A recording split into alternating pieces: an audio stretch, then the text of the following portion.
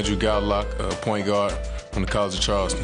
My whole side of my biological father's side played basketball. Something that always intrigued me, and I've always been pretty good at it. When I was young, I was pretty good. So, and once I got a little bit older, and I started to figure out basketball never ends. I mean, you can never stop learning. So, that's one thing that I really admired about the game. I've always been a fan of Allen Iverson. He's been my favorite player since I can remember. But off the court, my parents have always been some people that I looked up to. My mother had it, a little hard growing up with just me and her.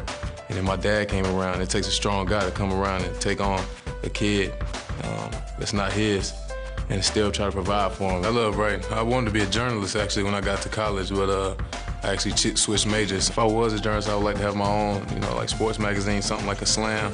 I'm a computer nerd a little bit. I like to stay on the computer a lot. If I'm not playing basketball or with my friends, that's probably what I'm doing, on the computer somewhere. I mean, I wasn't even getting recruited out of high school. I was only recruited by 2 schools.